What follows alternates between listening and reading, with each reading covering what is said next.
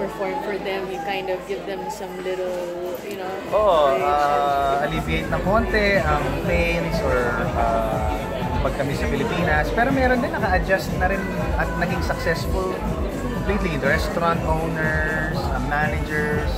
So marami ring good news. Marami rin talaga. In your life, Patricia, have you ever considered working abroad or being based there na or leaving the country?